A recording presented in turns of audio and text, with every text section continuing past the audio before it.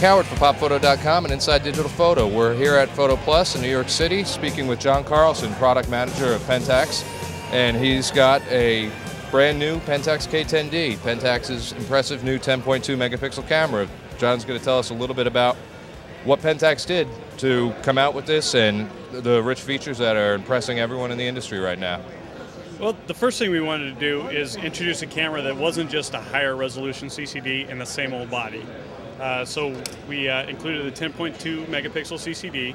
We added the Prime image processing engine that works with our 22-bit analog to digital converters and a DDR2 memory. So it gives you a wide dynamic range with your images, truer color tones, and with the DDR2 memory, you can take images at 3 frames per second until the memory card is full.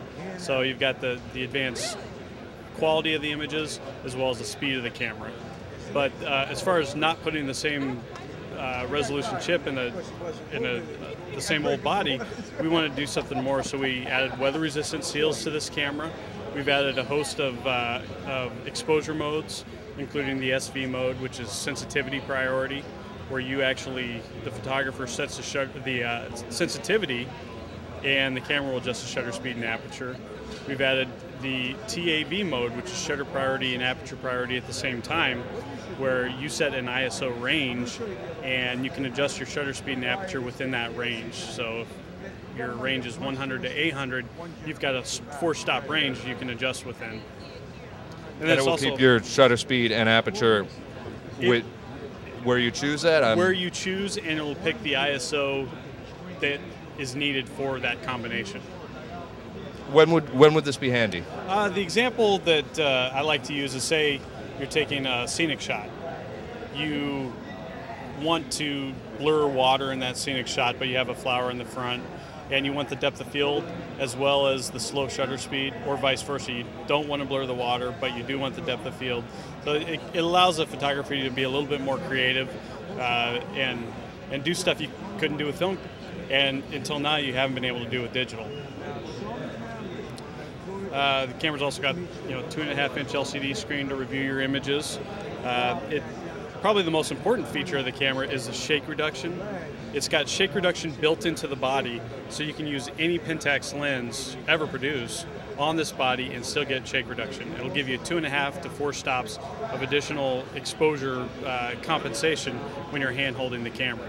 So if you can typically hand hold the camera at a 60th of a second, with the K10 you can go down to an 1/8 of a second, 1/15 of a second, and get a nice sharp image. That's with any Pentax lens? With any Pentax lens. Pentax has produced 24 million lenses, or more than 24 million lenses in its complete history, and that's 340 different types of lenses. To add to that number, you can actually use our medium format lenses, the 6.7 lenses and 645 lenses, with an adapter on the camera and still access the shake reduction technology. Wow, that's a whole lot of lenses. That's right.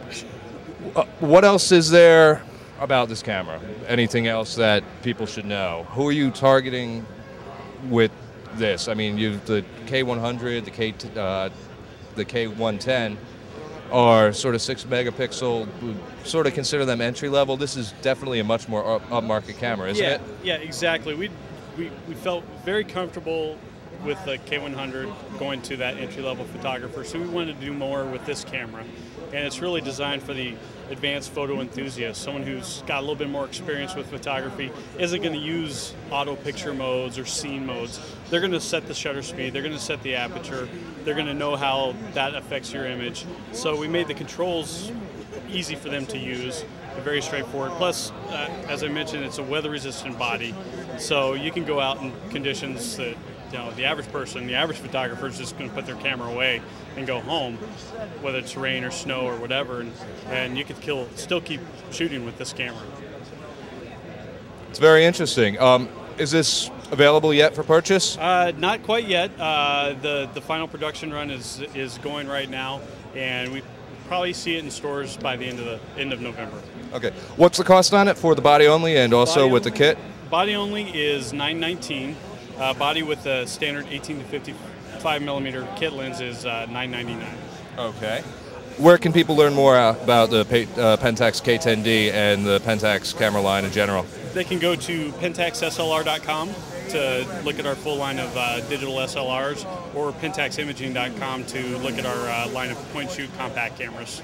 Okay. Okay, I think we've learned a lot about the Pentax K10D. John, thank you very much for talking with us. This is Jack Howard for PopPhoto.com, Inside Digital Photo, signing off from PhotoPlus with another Floor Report.